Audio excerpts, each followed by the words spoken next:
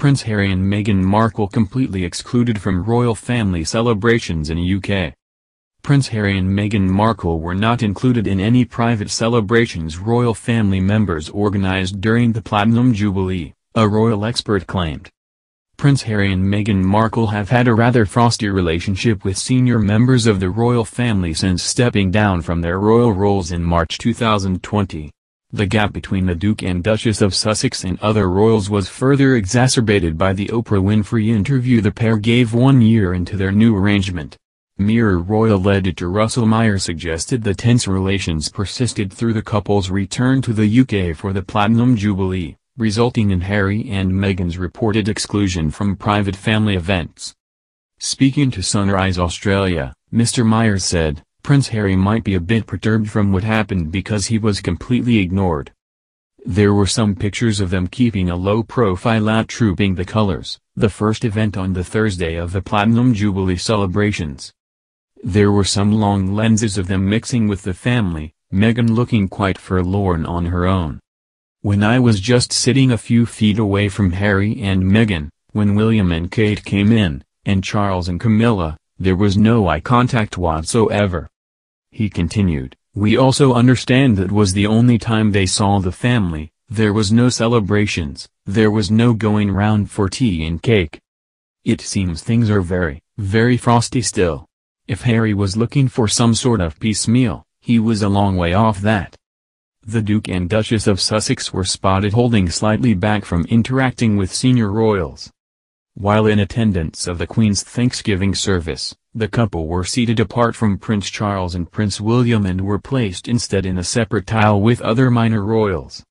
No picture has emerged showing the Sussexes with Prince Harry's father or brother, nor with the Queen. They are however believed to have met with Her Majesty during their stay to introduce their youngest child, Lilibet Diana, to her namesake. Prince Harry was instead spotted chatting with Princess Eugenie's husband, Jack Brooksbank, as they sat next to each other inside St. Paul's Cathedral. Royal author Christopher Anderson claimed the palace had meticulously orchestrated Meghan and Harry's return and effectively marginalized them. Mr. Anderson said, the whole world was watching and waiting to see if fences would be mended, if the Sussexes got back together with the rest of the family. From that standpoint, it was an unmitigated disaster.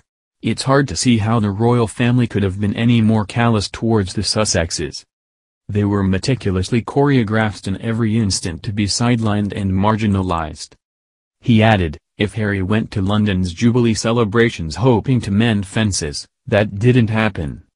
They literally turned their back on him at St. Paul's Cathedral.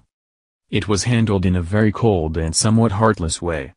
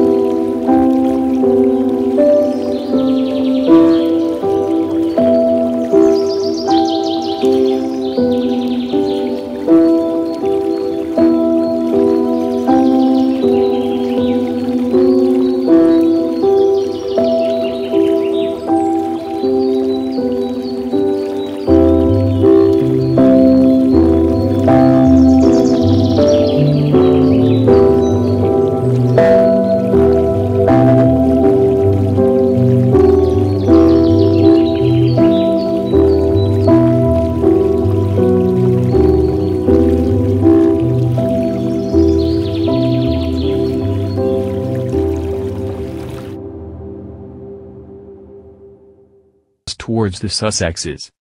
They were meticulously choreographed in every instant to be sidelined and marginalized. He added, if Harry went to London's Jubilee celebrations hoping to mend fences, that didn't happen. They literally turned their back on him at St. Paul's Cathedral. It was handled in a very cold and somewhat heartless way.